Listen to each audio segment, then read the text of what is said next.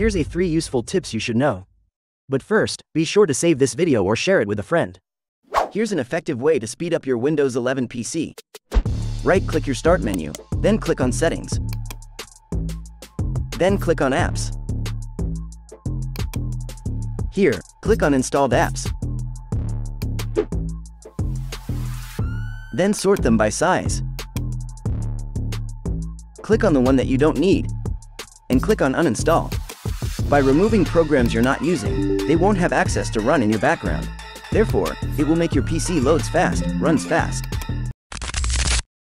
Here's a quick tip that will help your laptop start fast.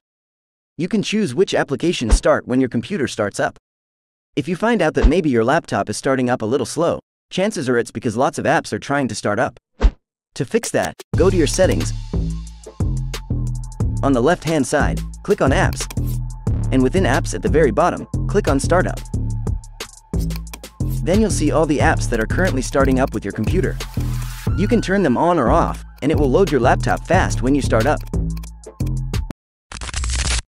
If your Windows computer crashes every time, there could be about 1,000 reasons why that happens. Here's a solution. Go to your Windows search bar and type in CMD, and be sure to run as an administrator. Then type in this exact command. After you do, press Enter. This basically checks your computer for corrupted files, because these files could be causing your issues. If you find this video helpful, please hit subs or follow if you want to learn more about computers.